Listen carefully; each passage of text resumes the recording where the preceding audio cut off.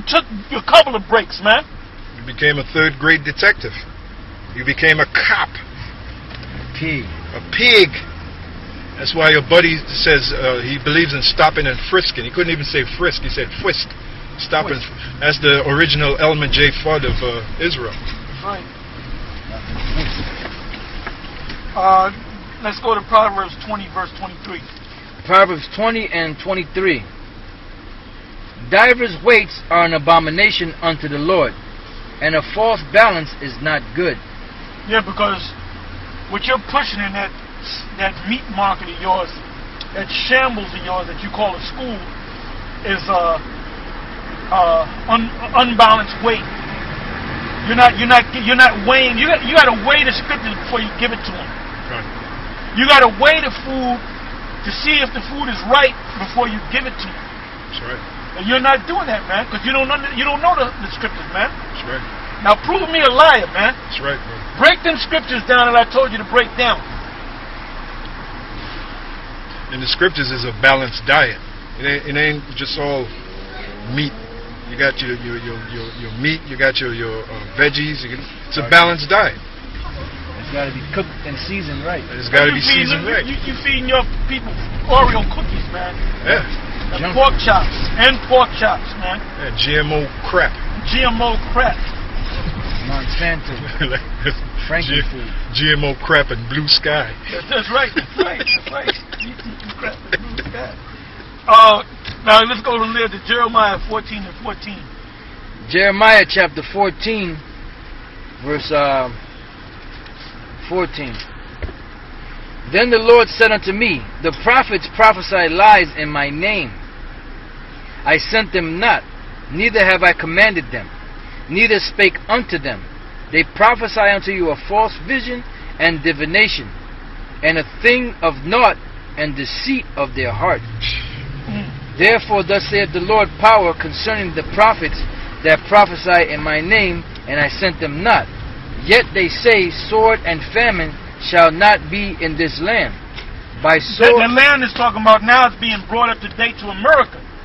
You're not teaching your congregation of zombies that America is going to be destroyed by a throat. You might have taught it, you might have touched on it here and there, but you're not building them people up for the end of this society, man. Right. You're getting them ready for the long haul, man. Yeah. When the masses of people come in, when this comes in, when that happens, when we get that building, and we get all that money, you sound like the guys from One West. Yeah. it says, by sword. And Nate, you fell before, you're going to fall again, man. Bigger, you like Humpty Dumpty. And they won't be able to put you back together again. That's right. It says, by sword and famine shall those prophets be consumed. So you're going to be, if you don't get your act together, you're going to be consumed. And you guys that continue to follow him, that false prophet, you're going to be consumed too. It says, and the people to whom they prophesy shall be cast out in the streets. Now you notice that's the second trip that the Most High said that, man. He said something like that. Yeah. Not only is the teacher going to get jacked up, but the followers are going to get jacked up too. Yep. Right. It says, and the people to whom they prophesy shall be cast out in the streets of Jerusalem because of the famine and the sword, and they shall have none to bury them, their wives, nor their sons, nor their daughters. That's a cut right there. Because this guy is basically about the family family version of Hebrew Israelism. Yeah. All right? Family you got guy. the pictures with the Family Guy Israelites. You got the wife over there. You got the kids over there. You got the crowns on your head. Yep. At them gatherings and them get-togethers. Yeah. Like that movie National Lampoon. The guy was all about his family. That's you guys. Family Israelites. It says, for I will pour their wickedness upon them. Now give me Jeremiah 23. Jeremiah 23:32. This is the book of Jeremiah chapter 23, verse 32. It says, behold, I am against them that prophesy false dreams, saith the Lord, and do tell them, and cause my people to err by their lies and by their lightness. Yet I sent them not, nor commanded them, therefore they shall not profit this people at all, saith the Lord. And that's self-explanatory. Cold cut. Give me Zechariah 10, verse 2. This is the book of Zechariah, chapter 10, verse 2. For the idols have spoken vanity, and the diviners have seen a lie, and have told false dreams. They comfort in vain. Therefore they went their way as a flock. They were troubled because there was no shepherd. Notice it say they comfort in vain. You're trying to set up these food programs, trying to comfort these jakes out here. That's in vain, man. Just like Yahushua said, the poor you will always have with you. And when martial law kicks off, you're really going to see the poor multiply. You're going to be part of the poor. When that famine kicks off, you're really going to see the poor multiply. Trying to save the poor. You're an idiot, Nate. You're an idiot, man. If you don't get your act together, you're going to be a dead A charcoal beef jerky. And Nate, you're so goddamn easy, man. This is light work for us, man. Con. This is light work. Con. Only thing you got to say is these guys are bums and these guys ain't got this and these guys are... What the hell? Where in the scriptures does it say we're supposed to have a palace and all that, man? That's right. With food and like they got a thing about you guys ain't got a school.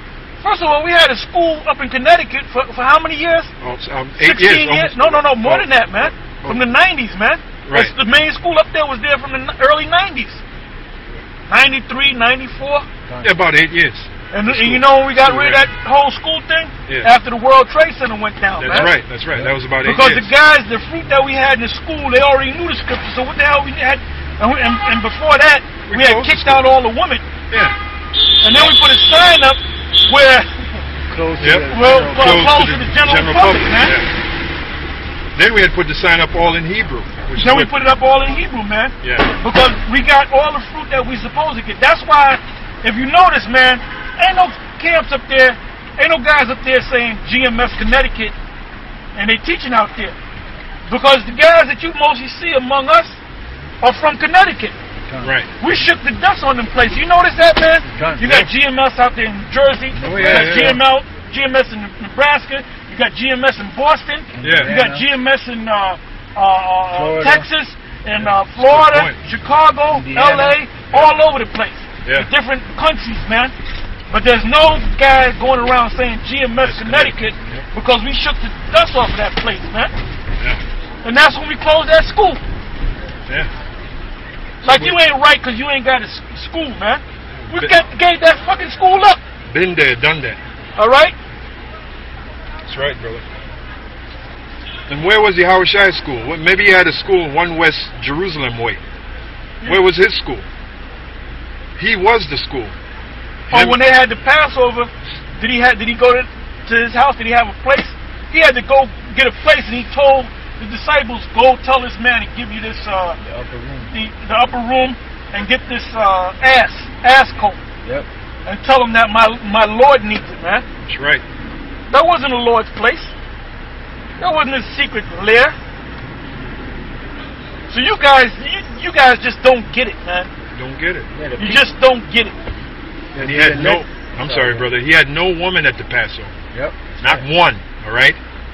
For those of you that you just have to have your woman up your ass everywhere you go. Hey, well, the elect are the building. Go, man. Don't worry about the goddamn people. The elect are the building. That's the building right there. Well, he's talking about we're trying to build a... First of all, building Israel is the elect, man. That's it. The ones that's going to make it are the elect, the chosen. Not just any Negro going to be beamed up on the ship, dummy. When Paul said it to the Corinthians, he said, ye are the Most High's building. That's right. Ye are the Most High's husbandry. Well, he doesn't understand it because he's a carnal man. He thinks in a carnal manner. A man with no faith. Anyway, with that, we're going to close. And we'll see you all next week. I think that car front might be... Lord willing. I'm going to stay right here. Shalom. Shalom. Matter of fact,